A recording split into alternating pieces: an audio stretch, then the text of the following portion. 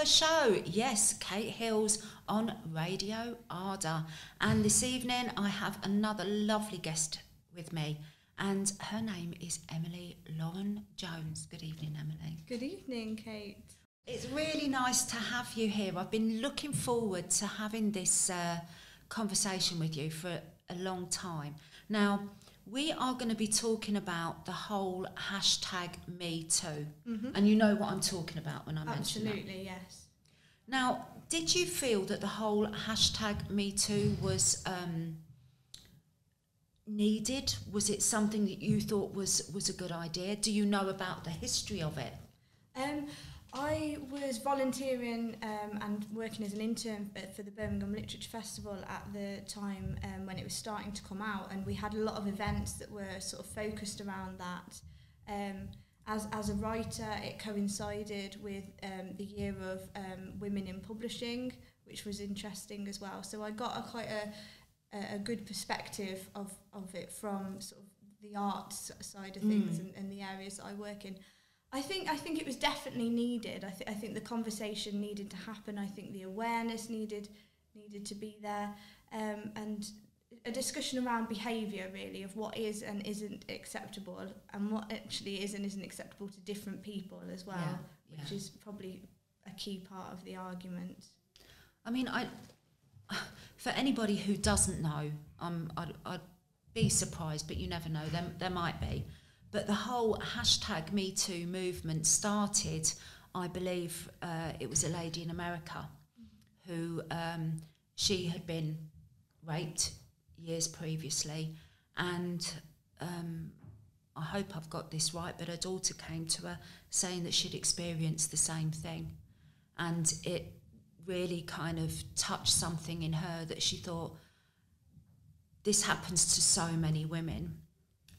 I mean, we're not just talking rape today, we're talking about the whole, like you say, you know, unwanted attention, all the rest of it, which happens as a woman. It might happen from a man's point of view as well, but all I know is that statistics show that when it comes to the majority of rapes, sexual abuse, domestic violence, the perpetrators tend to be male and the victims tend to be women.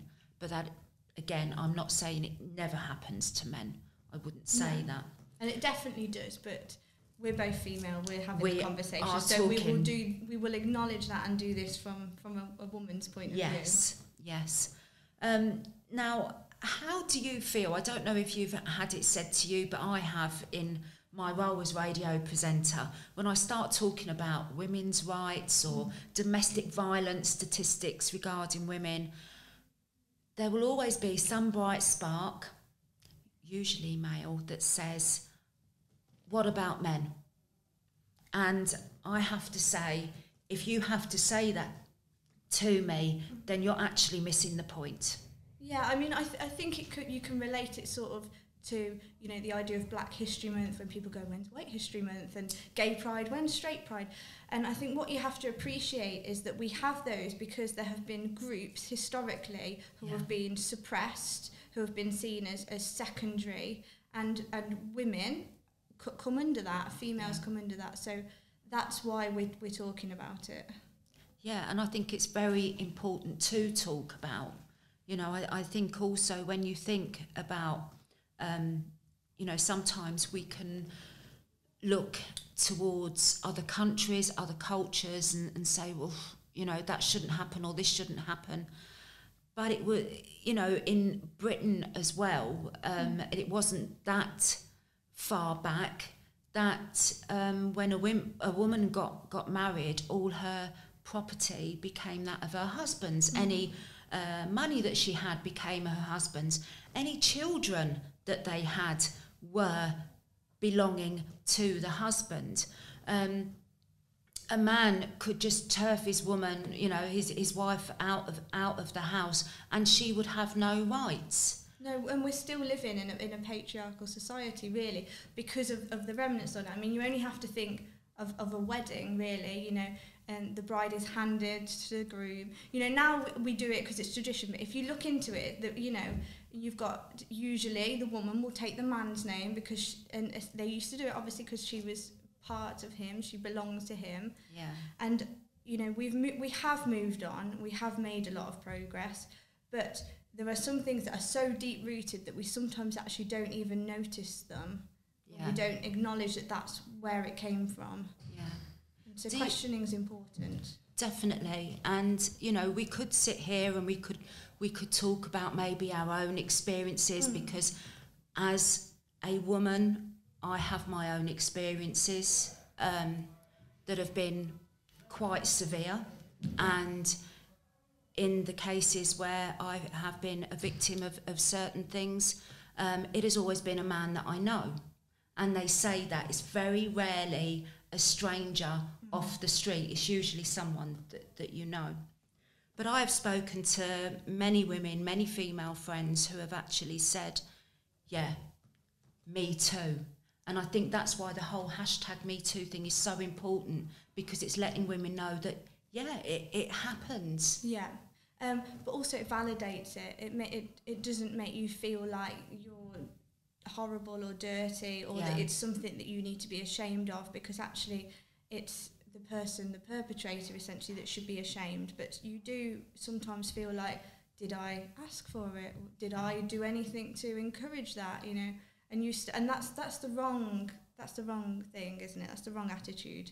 But definitely. Sometimes that's the default setting. So #MeToo is letting you know, actually this did happen. You're not on your own, and it's not okay. Yeah.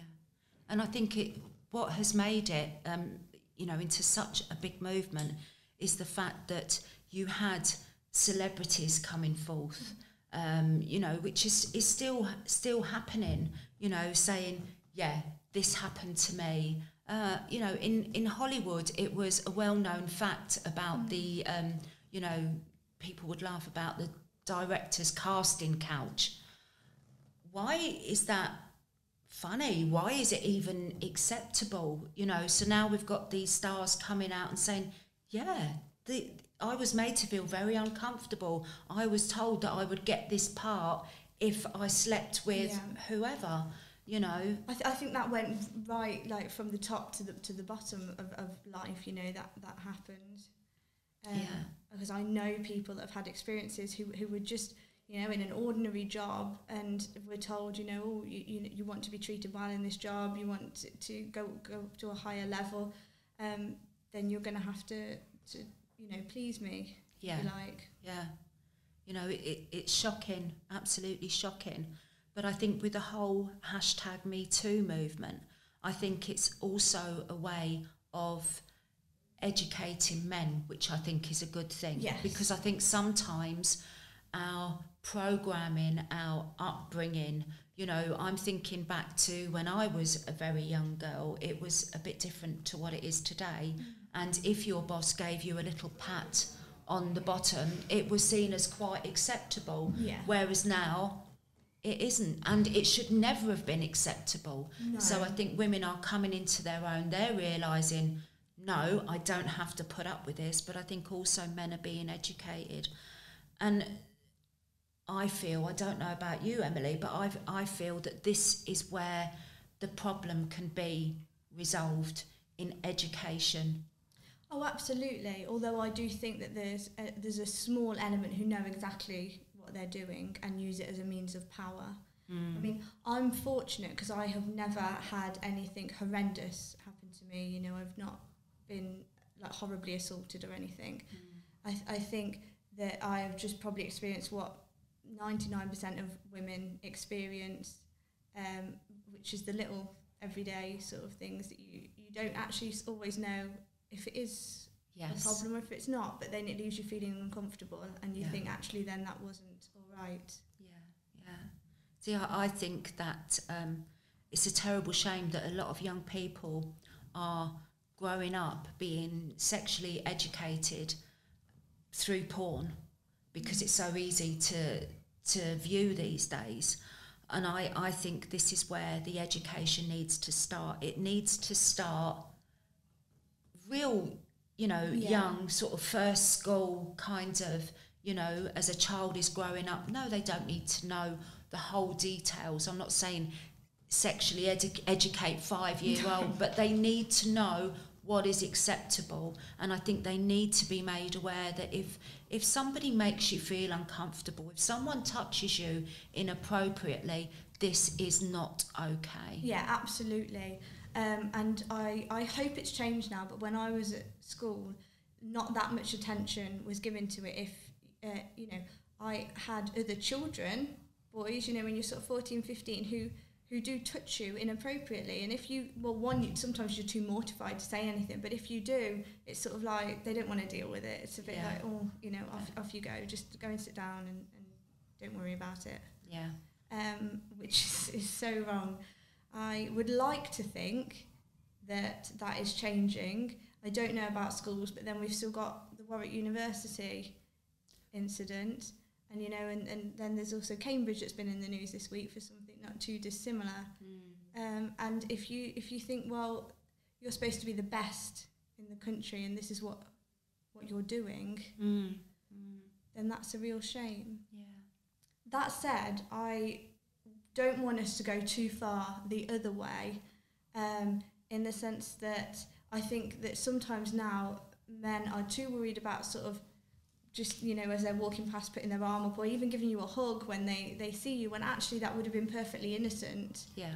And as long as you are comfortable in each other's company, then that is definitely okay, because it would be so sad if as a society we stop touching each other. Because we need that human contact anyway, don't we? Human contact. You know, you only have to look at the effect that it has on children when nobody hugs them or cares for them in that way, or animals. And if that's what's happening to them, just because we're adults and we adjust to it, it's still not right. Yeah. But then, of course, what one person feels is okay is different to another person. Because I know that I have friends who don't like being wolf whistled at.